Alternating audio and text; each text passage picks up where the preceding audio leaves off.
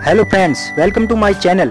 Video देखने से पहले अगर आपने हमारे चैनल को सब्सक्राइब नहीं किया है तो प्लीज़ इसे सब्सक्राइब कर लीजिए ताकि और भी नई नई जानकारी आप तक पहुंचा सकें। दोस्तों, आज के वीडियो में आपको बताऊंगा कि नर्स शब्द का क्या मतलब होता है। दोस्तों, नर्स शब्द 5 वर्ड से मिलकर बना होता है, जिसमें एन का मतलब होता है नोबिलिटी, यानी एक नर्स में श्रेष्ठता का गुण होता है, वो अपने सभी कार्यों में श्रेष्ठ होती है।